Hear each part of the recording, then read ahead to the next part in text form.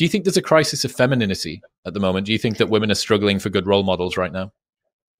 I do think so. And, I know from my personal experience, I don't have a role model online. I don't have a role model. And if I do have any kind of role models, it will just be like, some of the men in the field that have done really great work in psychology, but I can't tell you there's a single woman that I've ever watched growing up and thought I want to be like her. And that's not because there's anything wrong with the women out there. Maybe it's my values don't connect with current environment.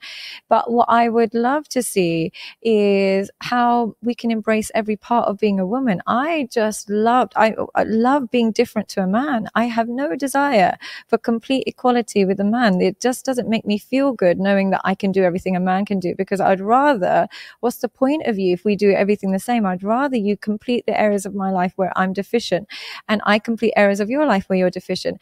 And when I was, living in England and working around English environment and stuff, there was such a desire. What I found with feminists and particularly in the English environment, there's no specimen of human being that is more privileged than the English white woman.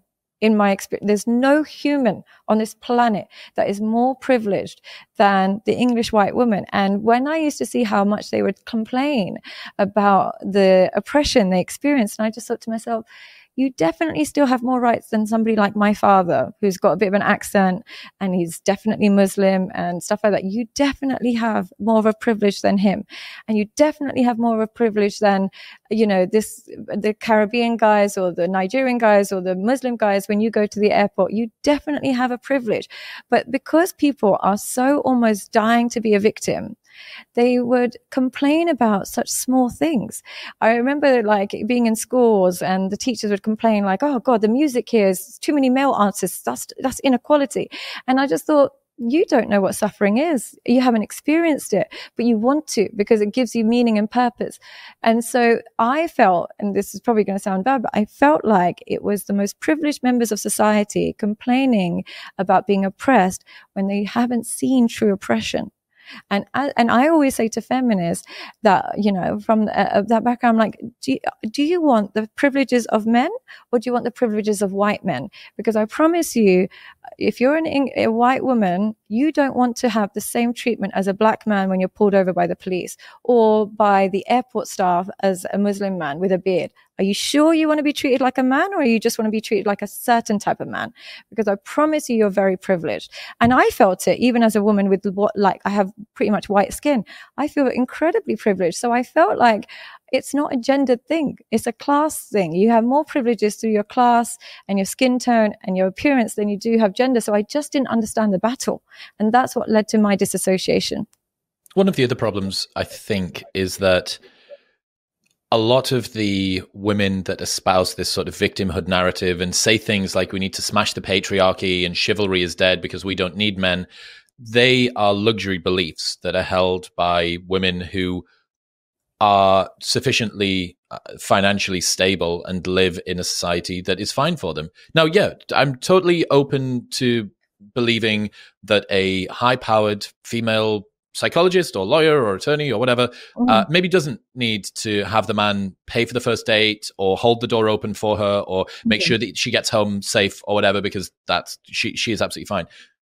Consider for a second the woman that is on benefits living in some rundown council estate in the northwest of the UK, who maybe the partner that she's with didn't even complete secondary school. Maybe he has no GCSEs. He had an absent father home. No one ever taught him how to be a man. Perhaps those codes of chivalry weren't constraining to him. They were assisting. It is one, as far as I can see, it is one continuum from you should make sure that your date gets home safe to you shouldn't hit your wife. It is a single continuum all the way down, that there is an asymmetry in the safety that men and women have. And as soon as you start to open that door, this isn't me saying that if women want to walk home safe, they're in 20 years time, they're going to be hit. Yeah. But my point is that as soon as you accept the fact that there are certain things that men can offer that women can't, as soon as you take those away, men start to ask the question, well, why should I bother doing this and this and this and this and this? And the dominoes begin to tumble. So a lot of these opinions are held by women for whom they are never going to be affected by the bad externalities of doing it. It's the luxury belief of all of the people that live in gated communities with private security saying defund the police. Eat shit, bro. Eat shit. It's got fuck all to do with you. This has got nothing to do with your life. This is you being able to proselytize about how much you uphold the underclass and the working class that are being persecuted by police that come through their neighborhood. You don't live there. You don't deal with these problems. And it's exactly that. Here's what it is. Here's what it's like.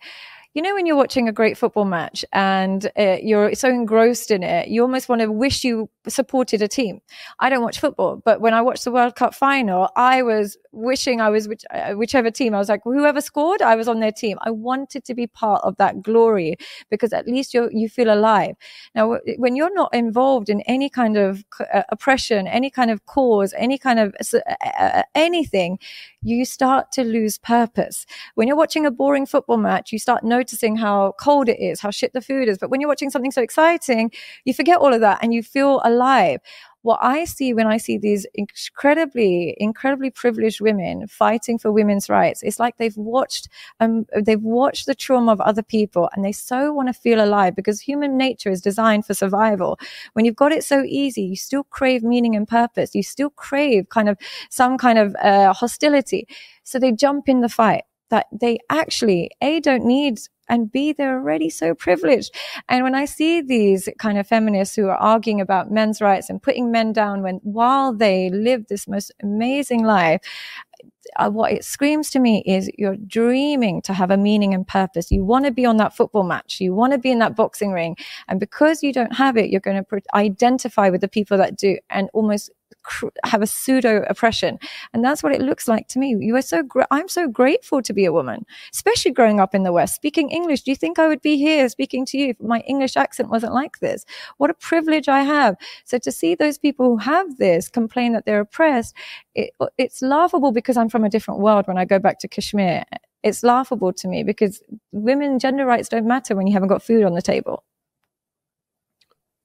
Given the fact that there is a challenge, perhaps, even the women who are performatively doing this victimhood by proxy thing, they would probably like to have better role models and better values to focus on. In your opinion, what are the things that can predict a healthy psychology for a woman? Where are the places that affirm that she could stand, that would make her life better and would also make the lives of the people around her better? I think the key, I know I talk a lot about how everybody's similar, but in the sense that everybody's also different, it's authenticity. Here's a trick for mental health as a woman. You remain completely and utterly authentic, and you can't know that if you jump on other people's bandwagons, if you imitate the culture around you, if you imitate other people's experiences, if you adopt values that you haven't actually experienced. So a lot of feminists will say, oh, oppressed men, workplace. And then I'll say to them, who oppressed you at the workplace? Oh, my boss, she was a bitch. I'm like, she was a bitch? Yeah. The guy was great. The manager was great. He was lovely, but the woman. So I'm asking them, what is your lived experience? Is it really that men have been oppressing you? No, they've never actually treated me that badly. Right. The moment you lose touch with your authenticity, you start living in a delusion. And when we live in a delusion, we are almost, it's a predictable, slow and steady suicide emotionally and psychologically. So start to live according to your authenticity. What do you truly want? Well, do you truly want to sleep with this guy to look cool and to act like a bad bitch? No, you don't. How do you feel afterwards? I feel shit. So why are you doing it? Do you really want to text your ex after a fight with your boyfriend? No, but I just want to get even. Why are you doing it? Do you truly want to post that picture of you out there and just have to deal with DMs all day?